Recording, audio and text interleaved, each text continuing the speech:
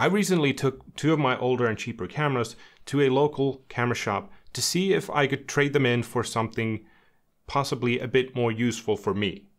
And could I ever? So this is a Panasonic Lumix GH5, and it is some truly great value for something that I got for about $600 worth of gear. It's got a 20 megapixel sensor, it's got 4K recording up to 30 frames per second in 10-bit 422, it's got 4K recording up to 60 frames per second in 8-bit, it's got 5-axis in-body image stabilization, it's got a fully rotating LCD screen, and a sturdy body with a whole swathe of buttons. This just goes to show you that if you've got any old camera gear lying around, you should take them in and see what you can get for them. Because those cameras deserve a new life and you deserve some new gear.